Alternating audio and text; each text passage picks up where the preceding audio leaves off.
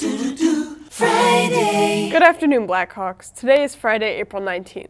For BHS TV News, I'm Sophie SOHRAB. Don't forget to subscribe to the BHS TV News playlist and enable notifications so you don't miss a thing.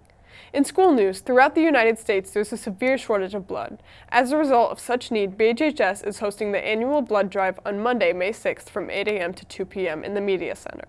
Please encourage friends and family that are over the age of 16 to donate and help us reach our goal and save lives.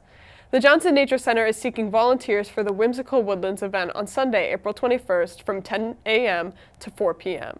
For more information, go to johnsonnaturecenter.org. And lastly, congratulations to Sage Booth for winning the Norman Stewart Scholarship in the Visual Arts.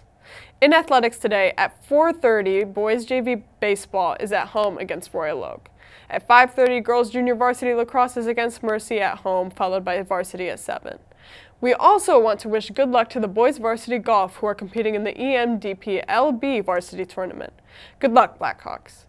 For our fun facts today, April 19th is a day marked by significant events, including the start of the American Revolutionary War, the debut of The Simpsons, and the birthdays of prominent figures like actor James Franco and singer Michael Bublé. Have a great weekend, Blackhawks. For BHHS and BHS TV News, I'm Sophie SOHRAB, and these have been your daily announcements.